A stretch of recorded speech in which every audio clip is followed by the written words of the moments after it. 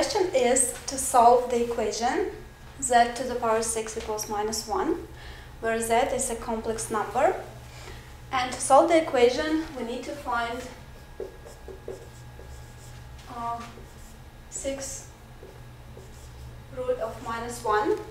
Okay, to find this 6th root, we need to calculate modulus of minus 1, which is 1, and argument of minus 1, which is pi plus 2 pi k, where k is integer.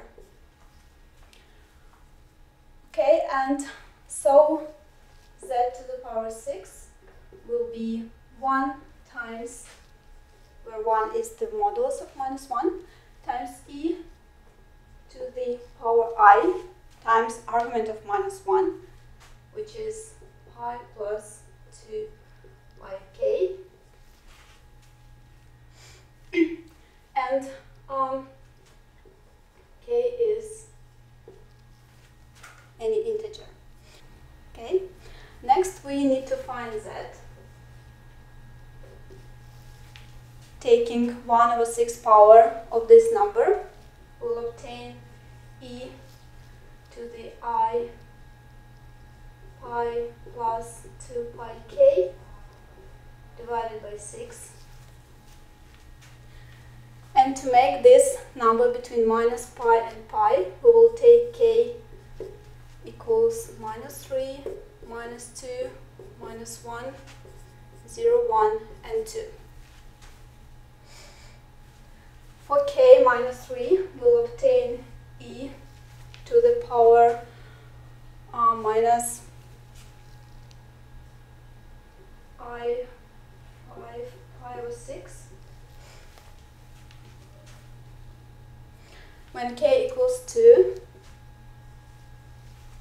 we'll get e to the power minus I times pi on 2. When k equals minus 1,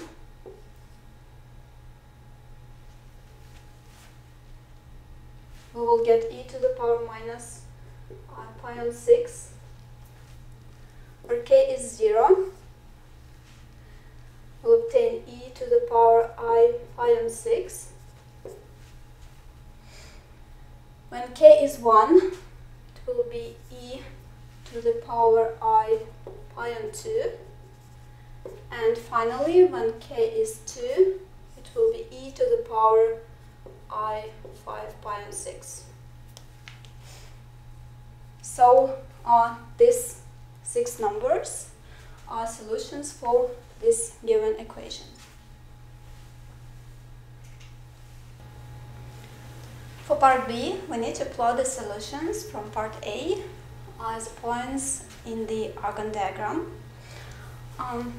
Let's do that. Since all solutions from part A have modulus 1, therefore they all will be on the unit circle. Let's draw the unit circle.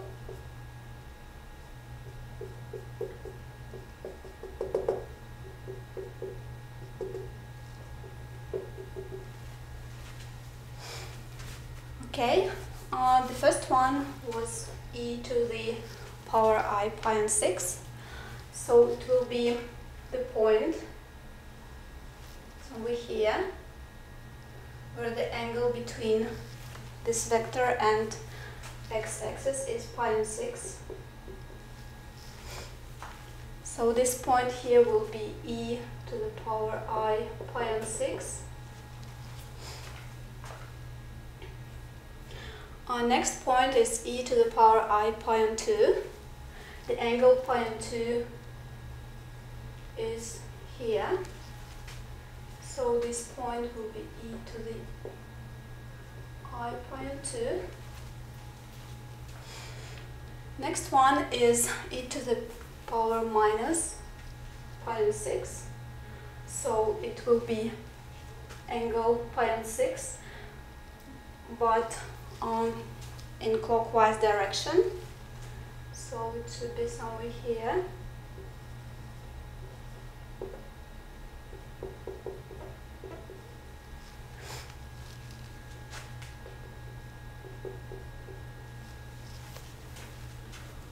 this point is symmetric to this point with respect to x-axis, and these 2 points are conjugate.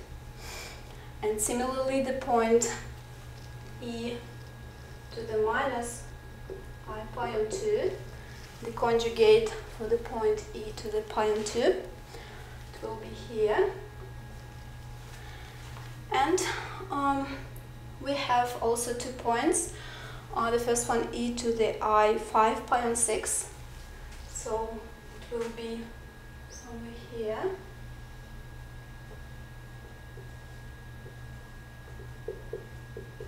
Pi on 6, and this angle from x-axis will be 5 pi on 6. And its conjugate is the point somewhere here, the point e to the minus I pi on 5 pi on 6. For part C, we need to write this polynomial as a product of complex linear factors. To do this, we'll use the factor theorem.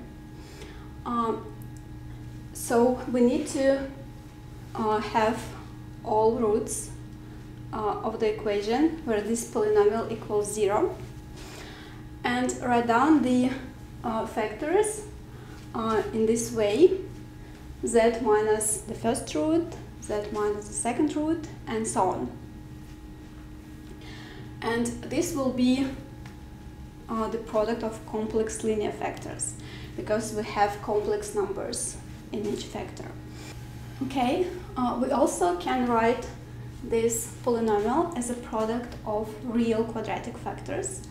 And to do this, it's convenient to write all factors, all complex linear factors of this polynomial in this order. So the complex conjugate numbers will be next to each other. For example, here pi on 6 and minus pi on 6. The product of these 2 brackets will be the quadratic factor with real coefficients. For example, let's calculate the first one.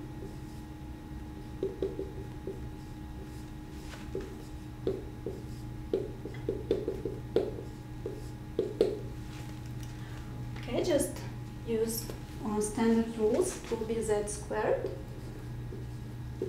minus e to the I pi over 6 z minus e to the minus I pi on 6 z, and plus this time this will give us 1, because multiplying this we will sum powers and the power will be 0. E to the power 0 will be 1. So we'll have factorize these 2 summands. We'll have that e I pi on 6 plus e minus I pi on 6 plus 1. And this bracket, we can expand this bracket as follows. This is cos of pi on 6 plus I sine pi on 6, and this number is cos pi on 6 minus I sine pi on 6. These 2 cancels.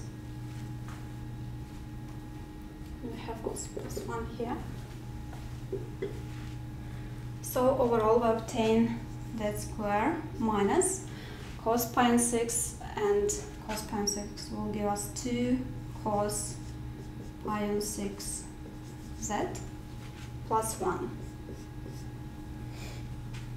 And since cos pi on 6 equals to square root of 3 over 2, we'll obtain square root of 3 z plus 1. So you see indeed that all coefficients here are real coefficients. And we can do the same for the second pair of brackets. It will be z minus e pi on 2, z minus e to the minus pi on 2. And actually we can write down this thing only with pi on 2 instead of pi on 6.